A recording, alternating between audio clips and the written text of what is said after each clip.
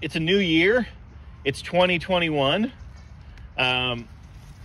This week I'm going to start off a series for multiple weeks. And what I'd like is, well, I'll get to that in a minute. We'll get to that in a minute. So years passed by. I was telling Brian actually just a minute ago, it felt like since we dropped off a card for them a couple weeks ago. I saw him just before Christmas, and I think it had almost been 9 or 10 months since we'd seen you. I don't know the last week that you were there when we were at the school, but March 7th, I think, was our last week there.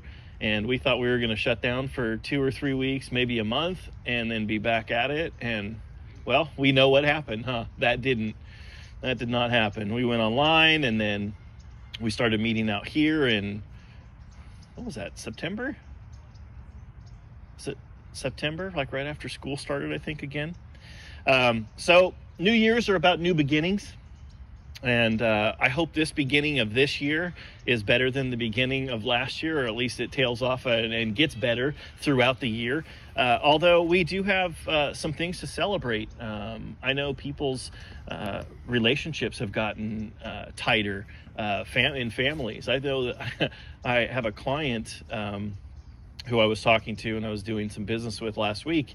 And this client said, her and her husband, they are empty nesters, and their kids have moved out, and now they're home, and it's just them. And they said, man, we didn't realize we had a lot of things to work on because we were home alone, and we didn't have children's life and all of that to go through. And as a result, they dug into their relationship, and their relationship has gotten better because they've worked on some of the issues that had been tucked under the rug. And I'm sure many of us have gone through that. We've learned new things about ourselves because we've all been put into some turmoil and some chaos in this last year. I would say 2020 is probably the most stressful year that any of us have had to endure on a whole, societally at least, in decades, maybe my whole life.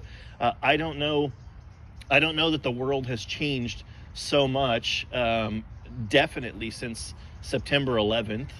That was probably one of the bigger moments in my life. But the world has changed a lot in a year. I mean, a year ago, the economy was booming. It was fairly peaceful in society. There were no major wars being fought. Things were looking pretty good. People around the world were being lifted out of poverty. We were meeting in a school, and it was good. We were having good meetings there at the school. The church was growing. We had no reason to think that anything was going to change. And then it did. It changed a lot, didn't it?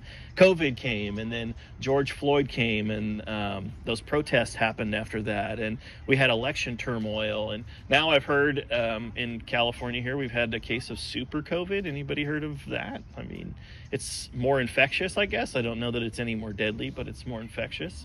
And we don't know what to expect, because if we're honest, right, I think if you and I are all honest, none of us could have predicted what would have happened in the last year. Anybody could have predicted that? I don't think so.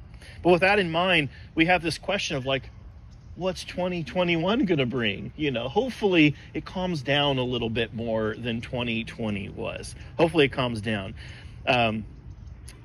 How is 2021 going to unfold? If 2020 is any evidence, we have no idea how 2021 is going to fold. There's an optimism at this moment that, wow, could it get any worse than last year? I think many of us would say, no, that's going to be a high water mark, or maybe a low water mark, we would call that. Last year is going to be a rough year, and we won't have another one like that. But if we're honest, you and I, we have no idea what's going to happen in 21. And the longer that all of this chaos goes on, the more disheartening that it can become. Many of us thought, how many of you thought there was going to be more than 3 months of lockdown? I remember when I heard the term 3 months, I was like, no way people are going to stay in their house for 3 months. Not a chance. No way they're going to shut down schools. No way they're going to stop basketball and all the sport events and hockey. And then what happened? It all happened, right? We stopped everything in our lives. The The 3-month lockdown was like incomprehensible. Nobody thought we could have done that, and yet we did. And here we are 10 months later with a bunch of questions. I mean, I have a lot of questions. I don't know whether you do. Some of the questions I have are, if we can't rely on society to continue rolling along, what can we rely on? What can we rely on? How can we thrive in a world where people are not working, and people are staying at home, and there's a virus that's running rampant throughout our population? How can we thrive? How can we grow as individuals? How can we grow as communities? How can we grow the kingdom of God? How can we do these things? How can we become hope for other people? And I think that was one of the greatest struggles I've had in the last 10 months is I loved that our church would shut down and go do serves every other month and go out to the beach and serve and have conversations with people and bring hope and give out donuts and do beach cleanups, and all the things that we did. All those things came to an end. And for me, that was very difficult. It was very difficult because I thrive. I love doing those things because it feels as though we're making a tangible difference in the world with the conversations that you and I are having when people come up to us at our serve events, in the things that we do, that we have planned. When they come up and they go, "Why are you doing this?" Or why are you out here giving this stuff away? When people would be skeptical when we go out there and we'd be handing free stuff out. And you know what free means, right? Free means give me all your information. I'm going to try and contact you and get any information or money or value from your life. I'm going to try to extract from your life. When you go into Knott's Berry Farm and they have somebody with a camera and a flash, you know they're trying to get you to buy a $25 picture later, right? I mean, it's not just, oh, we want to take a picture of your family. And yet when we went out, I could see the skepticism on people's face as we would serve them. And then it would change. They would become so curious as to why we're out there doing the things that we're doing. So in 2021, I have these questions like, how can we continue to be who we are in a world that is ravaged by COVID and these lockdown orders? How do we stay positive? It's hard to stay positive when you're in your house every day, when you're like all the events you looked forward to. Our landlords that we rent from, they used to go to like symphonies often, and all the symphonies, their public events are shut down. And you guys have the same things. I mean, they shut down everything in your lives for the most part, too. You're not doing the things that you normally would do. So how do we stay positive? How do we continue to have hope when it looks so gloomy? Well, if it was dependent on us and the power that we have, the reality is we probably should worry, right? I'm very aware of my personal resources and my personal power. I don't have the power to control much in my life. Very quickly, I'm reminded of my insignificance and my limited resources. Any of you guys watch that video of that man who was jogging through the hills in California and a cougar started following him? Any of you guys see that video? Yeah, that guy had no idea. That guy probably had money in his checking account. He probably had water in his car. He probably knew he was going to eat lunch when he was done. He had all these provisions, right, in his life. And the reality is he came smack dab and encountered a cougar on a run through the hills. And when you're in a situation like that, you feel very vulnerable, right? I mean, I don't know how about you guys. I was watching that with my wife. I'm watching it on a phone. And I'm panicked for this guy. I'm like, what would I do? Would I grab a rock? Would I throw it at him? Would I run? Would I turn? Would I try to hide? What would I do in this situation? And I think if we focus on ourselves and what we are capable of, worry and doubt are going to continue to creep in 2021. Because we are limited in our resources. We are limited with what we have.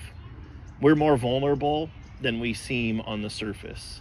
Right? I mean, your world can change. Janie and I and the kids, this past week, we went to Big Bear. We got around the backside of the mountain. We're going up, right? And a bunch of cars got stuck, and it's cold, and it's snowy, and they got stuck because the road got stuck. And very quickly, if you don't have, I mean, fortunately, we had chips and snacks, and we could have lived in our van for, I don't know, 2 weeks probably, it would have been fine for us. But I came back and heard reports that people that didn't have provisions, they got stuck there on the road, they were getting cold in their cars, and they were getting into other people's cars, and people were sharing food, and those types of things were happening. It doesn't take but a moment for us to realize how insignificant we are and how vulnerable we are when we focus on our own resources. I have a thought experiment for us. I want you guys to take away your food, shelter, money. Pretty easy right now. We'll all take our wallets and all that, throw them right in the middle of the pond right here, and then say, you know what, we have to live without our homes, without our shelter, without access to our checking account. How does that make you feel? Very quickly, you feel like, oh my gosh, my wife was out here this morning and she didn't bring a jacket, and she was feeling vulnerable to the elements out here. And she had my dad, fortunately, I think had an extra, or my mom had an extra jacket in their car, and they brought it for her. But the reality is we are vulnerable creatures. We don't know what's going to happen, like we didn't know at the beginning of 2020. We don't know what's going to happen in 2021. And if we continue to look at what we can do with our own resources in our own lives, if we think, I've got it all together, I can control this, I can make things happen, I can bend the universe to my will, you are sadly mistaken, and you will find yourself with no hope and vulnerable in this coming year. If we don't have food, money, shelter, very quickly become worried, scared, and unsettled. Throw in the threat of a cougar, like if a cougar came out of the woods right there, I think we would all go running, and fortunately I can run faster than some of you. So sorry for you guys.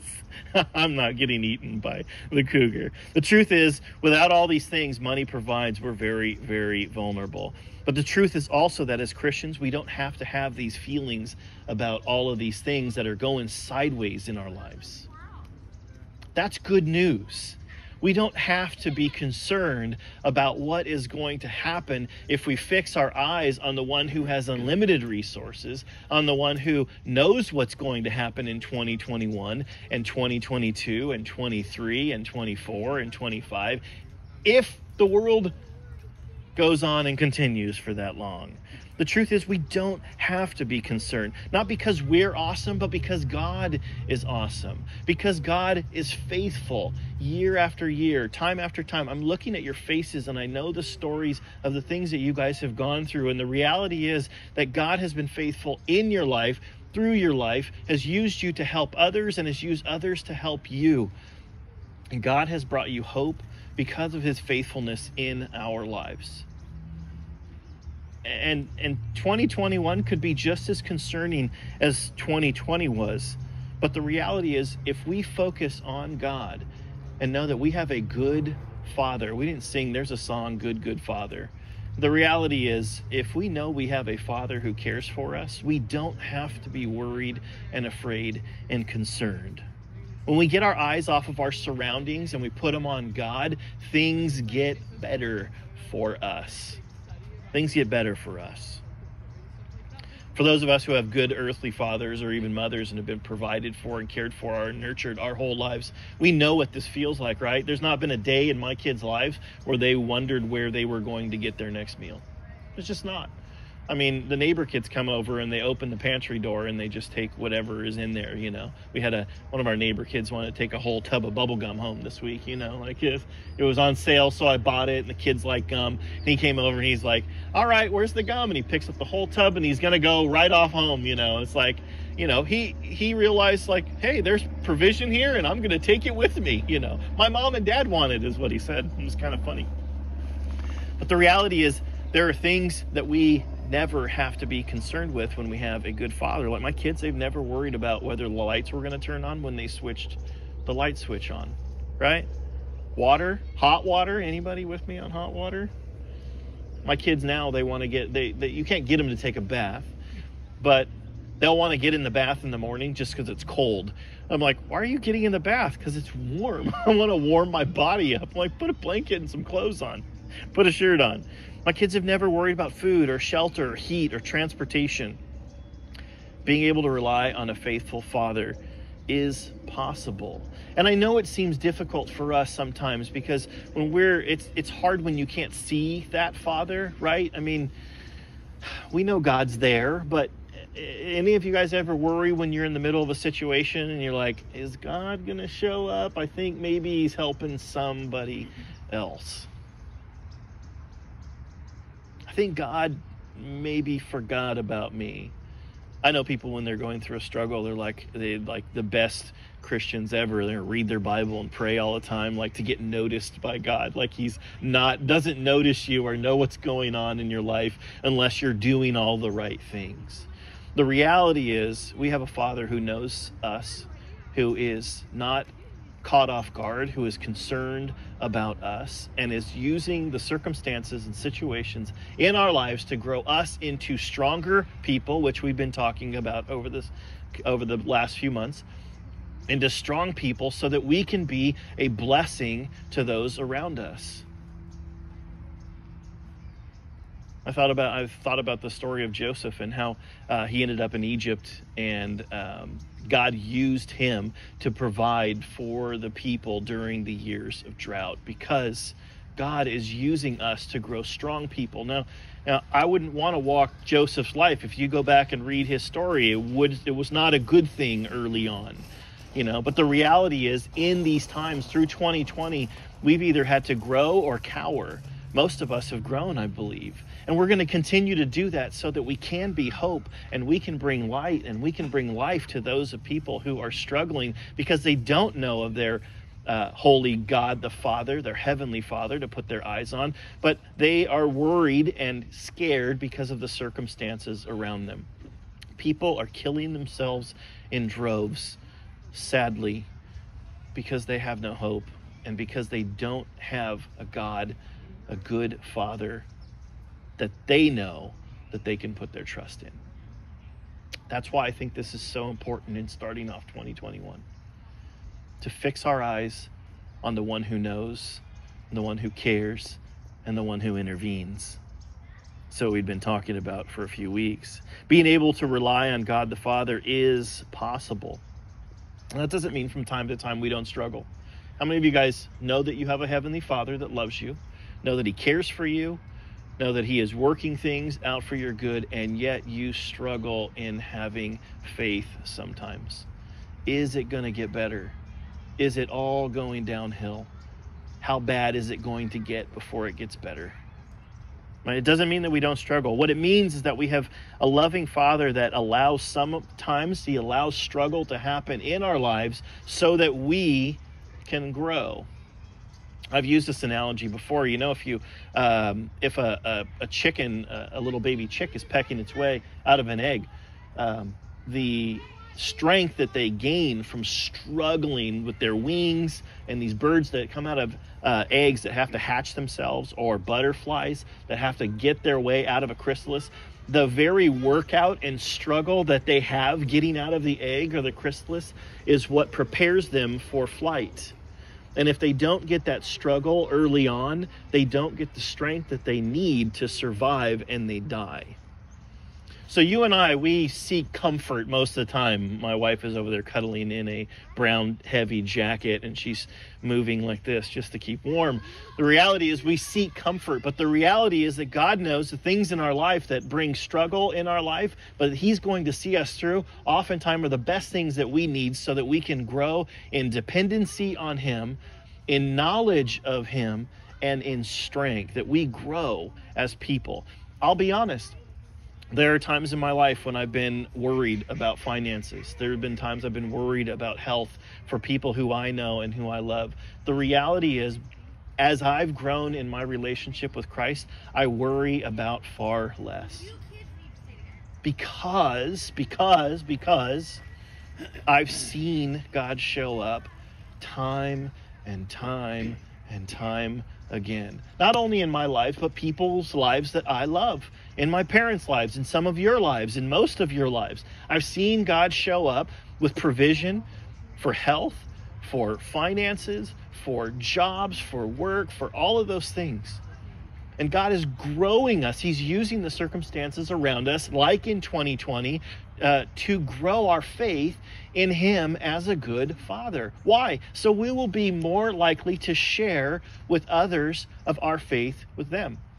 I love how vocal Gino is oftentimes about his struggles, and he's willing to wear his heart on his sleeves because he's willing to share what God has done and brought him through with people who are struggling with hope themselves.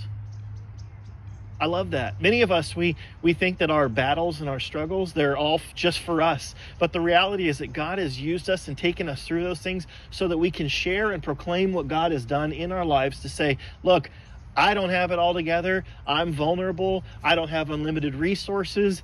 I just trust God, and every time he shows up just in the nick of time. Sometimes a little bit later than I was comfortable with.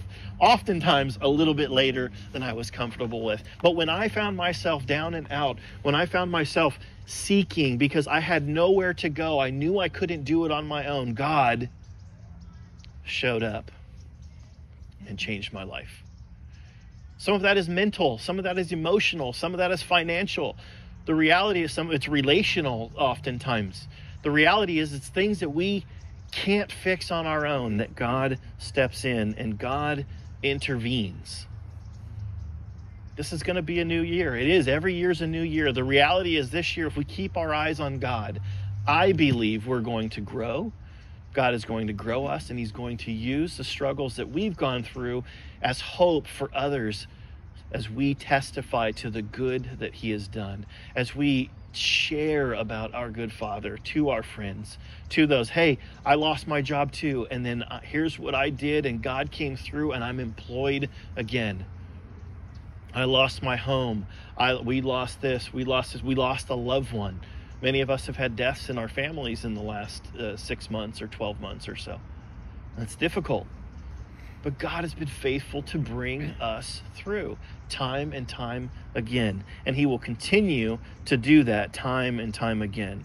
So for the next several weeks, we're going to study about our Father, about his attributes. I've got 15 different attributes of God in ways that he is different than us, and in ways that should bring hope to our lives if we put our belief in him. And that's the key. Because God can be God, and God is God. All these characteristics that we're going to talk about for these next few weeks, they are attributes of God. But the reality is, if you don't tap into that power through relationship with God, you don't get the benefit of being in relationship with that God. Does that make sense? Any of you guys have a hair dryer? It's an incredible machine, right? Anything you plug in, you got a toaster. If you don't plug that thing in to the source of its power, it's about useless other than holding paper down. It's the truth. So many things need a resource, a power to make them function the way that they're supposed to. And you and I are no different. For us to function in God's power in this world, we have to be tapped in to the source. We have to believe. We got to be plugged in. And we have to know that, you know what, as I step out in faith, God is going to come with me, because the reality is he's already there waiting for us to step out in faith. We always think we're stepping out in front of God, and it's not that way. God's already there waiting for us. We just don't see it until it happens. You guys ever been there? You're like, man, I feel like I got to step out in faith. And it's like, God's already waiting there for you. You just don't recognize it. He's already made a way. He's already transformed the situation, but he's growing us and using those times for us to be able to grow. So for the next several weeks, we're going to talk about some of these characteristics. And I told you I was going to get to this from the beginning. This might be a struggle for some of you, but I'm either A, going to ask for volunteers, or B, I'll be calling some of you to maybe talk about one of these in our talks in the weeks to come.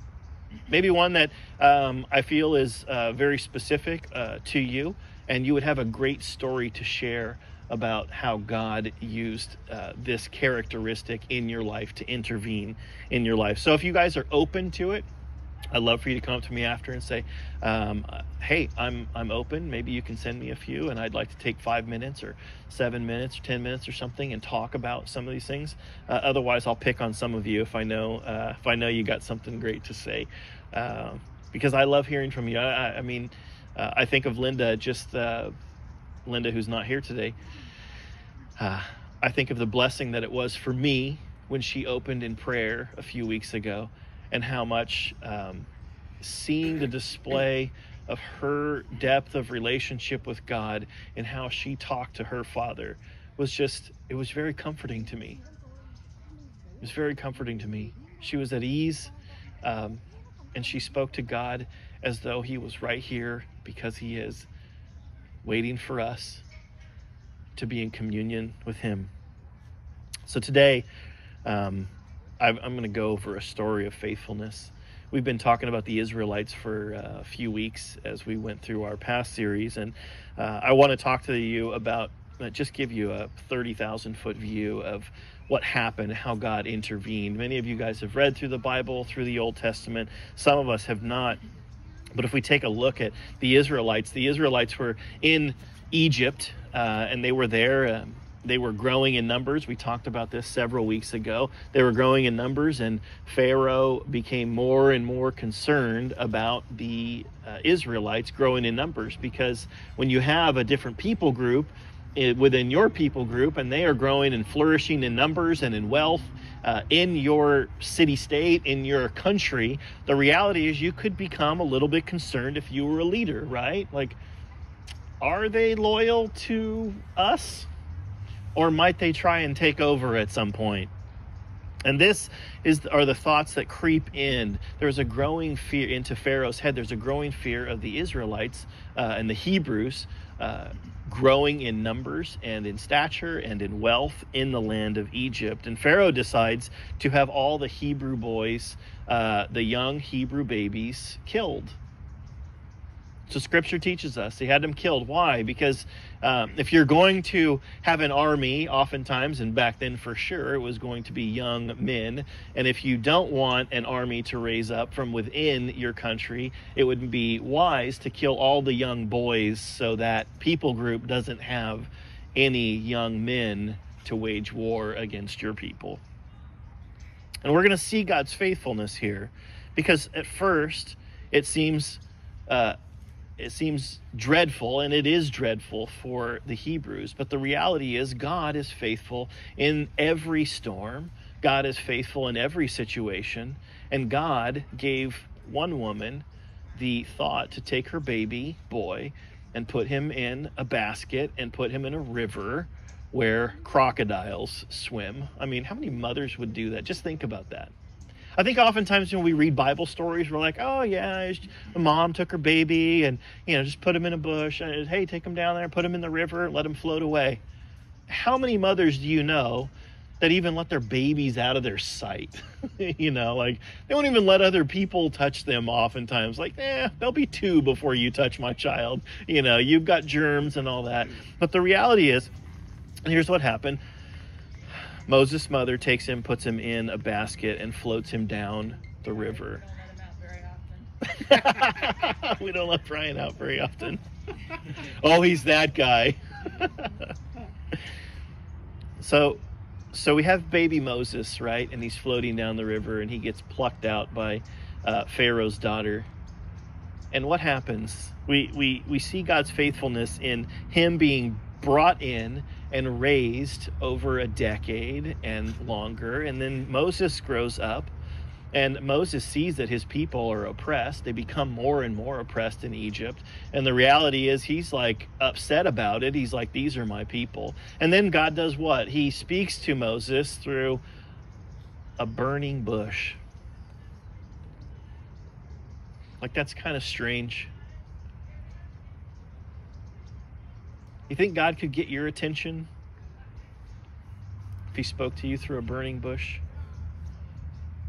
So God does this, right? Moses grows up, and what's he doing? He's raising up a leader so that his people can be brought out of Egypt. He raises up a leader. Moses grows up, is concerned about the harsh treatment of his people. He kills a man. He runs away. He's spoken to by a burning bush.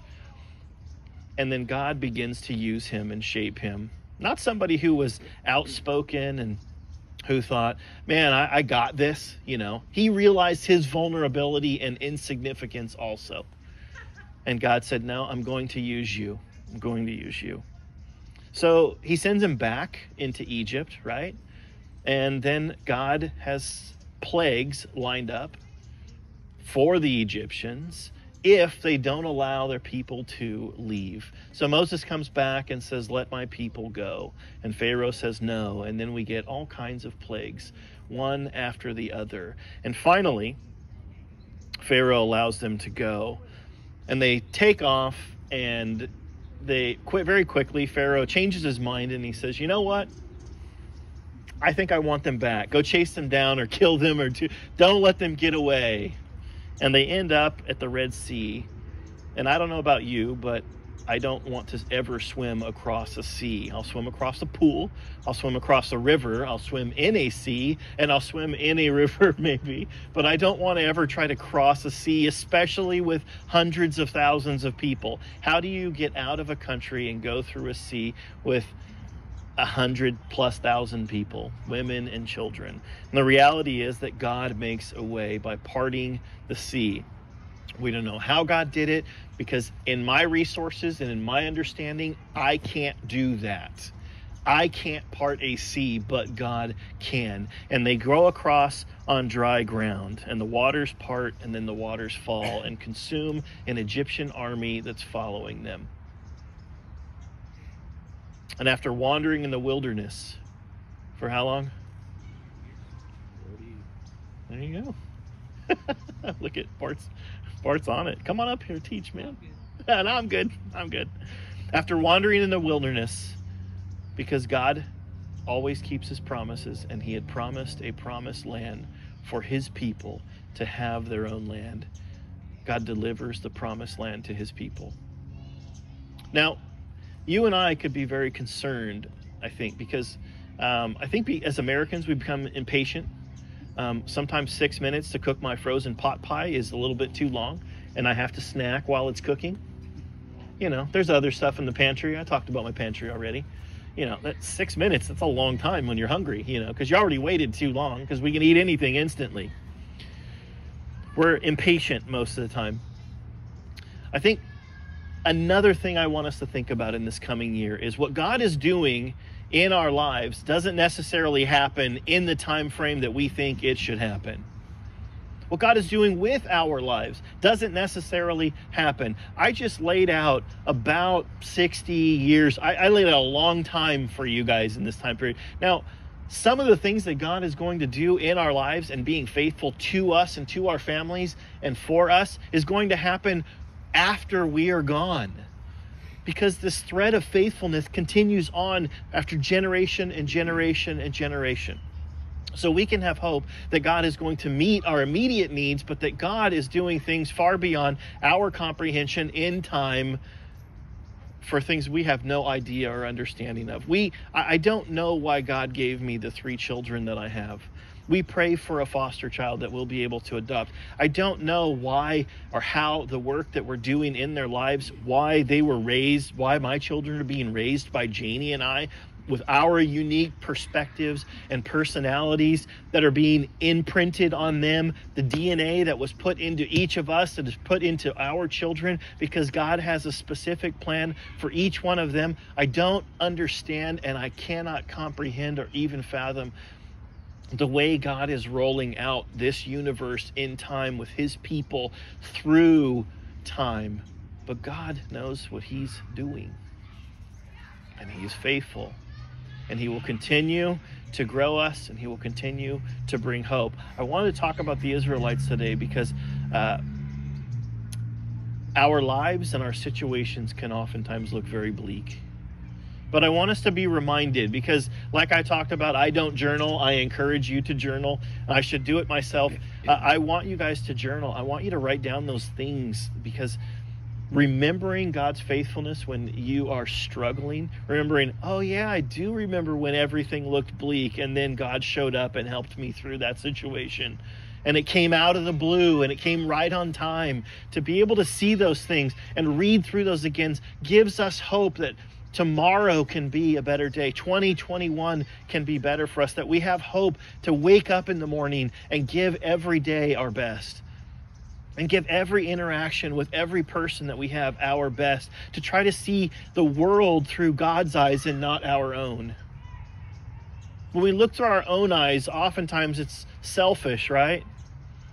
Like I think oftentimes it just baffles me that people think, oh, if we just let everybody just do what they want to, then it's just going to be a nice utopia. And I'm like, do you know people?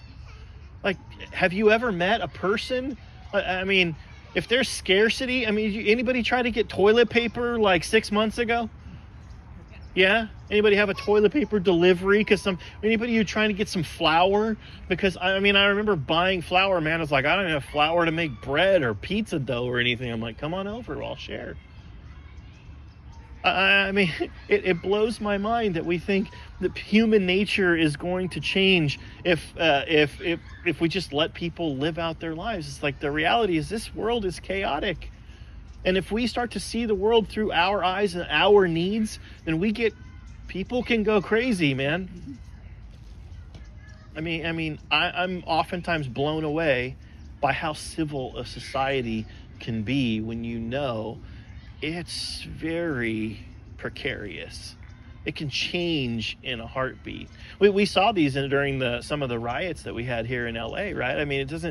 If you have a group of people, and I observe this by watching my TV, it takes a lot for a group of people to start rioting and looting until just one person does something, right? There's all this energy happening in society. There's things going on amongst us, and there's angst and maybe anger and greed and fear and all these things happening, right? Frustration. And it's like, wow, it's still pretty civil. And then one person, you watch some of the looting on TV or something. As soon as one window gets broken, then it's like all the windows get broken in one store, and then it's like every store. And the reality is things can change very, very quickly. When we look through our eyes, the point I'm making is when we look through our eyes, our eyes are tainted by greed and fear and all of these things that are ugly. But if we can see the world through God's eyes, if we can see every interaction that we have with another human being as a way to input, as a way to encourage them, we can change the world. We can change people's lives.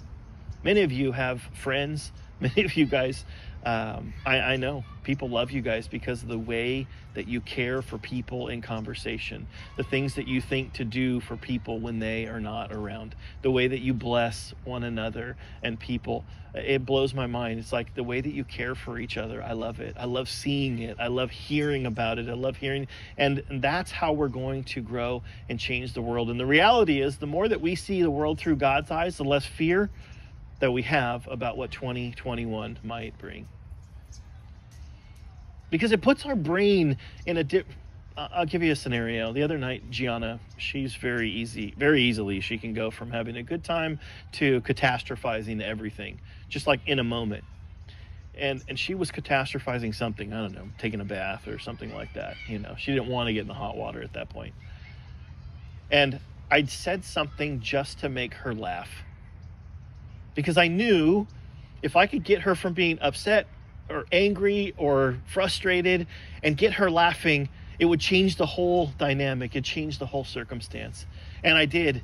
And it changed, and she went right off. The reality is we can do the same thing. When we bring hope, when we inject hope and love and grace and faithfulness into the world, we can change the world, because people's brains will switch from being scared and lost and having no hope to, oh, wow, there is hope. There are good people in the world. You ever know people who are mostly negative and then somebody does something kind for them? And the reality is that they change, their whole demeanor changes in that moment. Wow, there still is good in the world. It's what you focus on is what you see in the world. I have people come here and I've had people come up to me and say, man, the world is terrible, and I go, that's not the world I see. It's not. I mean, I realize there's brokenness in the world. I see it. I see the murder and the crime, and I see these things, the theft. I see all these things that you see. But the reality is, if you look for the good, you will find the good, and it will change your outcome. It will bring hope into your life. You can live in a chaotic time and find hope and be happy and find joy in the little things. So for 2021, I want us to be reminded of God's faithfulness by looking to his character. So we're going to take an in-depth look at God's character. What does God bring to the table? Because I know what I'm bringing to the table, and it's not a whole heck of a lot, right? I mean, I don't have unlimited resources when it comes to money or time or emotion. I can't even stay up more than like 18 hours a day for long, you know. I got to sleep too. God doesn't sleep. God's not bound by time. God has all the resources in the world. And when we tap into that, you and I are going to be able to change people's lives effectively in 2021. I hope things get easier. But if they don't, I'm not going to give up and die and just say, you know what, we can't do anything because of COVID. We can't do anything because of lockdowns. We are going to find a way to inject hope into people's lives, to get their eyes off of their circumstances and onto a faithful God. We're going to share about our faithful God. We are going to rest in our faithful God. Because the reality is, God is going to be the one who brings us through this. Our hope should not be in a vaccine. Our hope should not be in financial success. Our hope should be in our Father who is faithful and true and good and loving. And when we get that, we are going to be able to change people's lives. I want us to be the most positive people in others' lives. It's going to change the dynamics of the relationships that we have all about. So for 2021, you and I, we don't know what it's going to bring. I wish I did sometimes. Maybe I don't. Maybe if I knew what 2020 was going to bring, I would have said, nah, I'm not doing it. I don't know what 2021 is going to bring, but I know that it can be good if we walk hand in hand with our faithful God. Let's pray. Jesus, we are reminded by your faithfulness. We look forward to learning about your characteristics and what makes you God and us man. God, I'm thankful for these people that I get to do life with, that bring hope to my life, joy to my life, support to my family. I thank you that we get to be a blessing to them also. I thank you how you have brought us all together for, I don't know exactly what, but you do. And I pray that we will continue to be faithful to your cause, this cause, that we'll grow closer to you through this next year. As we learn more about you, I pray that you embolden us and grow us in generosity and in care and in kindness and in grace, faithfulness and peace. I pray that you would put situations in front of us that would allow us to grow and be a blessing to others. I pray that we would be tapped into you, as our strength comes from you. We ask these things in your name. Amen.